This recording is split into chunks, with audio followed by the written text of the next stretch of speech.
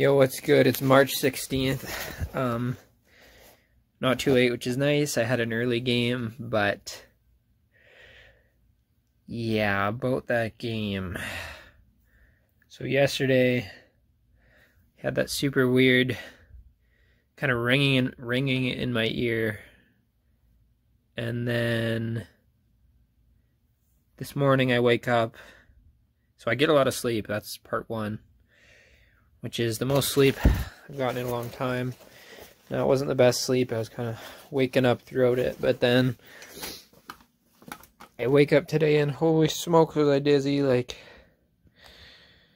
could barely focus.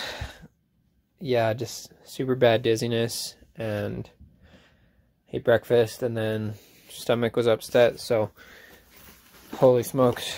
Felt really, really bad. And, you know, at that time I was like, okay, there's no way I can play a game tonight. But over my lunch I had a quick nap, and that was a good decision because I woke up and the dizziness was better. It was bearable, but still pretty bad. And even as I talk right now, it's pretty rough. So I'm gonna maybe do a bit of weights tonight, but other than that, take it easy. You know, because of that, another super weird game. You know, not what I like. I want to just have consistent games where I'm consistently getting a bit better each time. So just my coordination out there wasn't where it usually is. So because of that, I was just a bit off receiving passes, giving him to. It was not terrible though. I did have some good rushes, but not the juice I normally have. And shooting wise, I was releasing the puck pretty clean and pretty accurate. Goalie made some nice saves, scored one.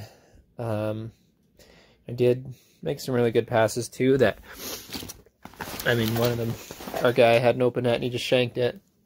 Well, he kind of found on it. Then he had another chance, put over the net. So funny stuff like that. But yeah, not the worst game, but just felt pretty rough out there.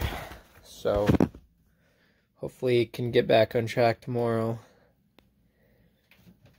And yeah, I still wasn't shooting as much though.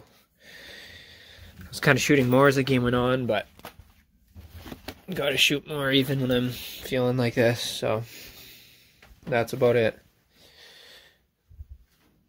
Peace.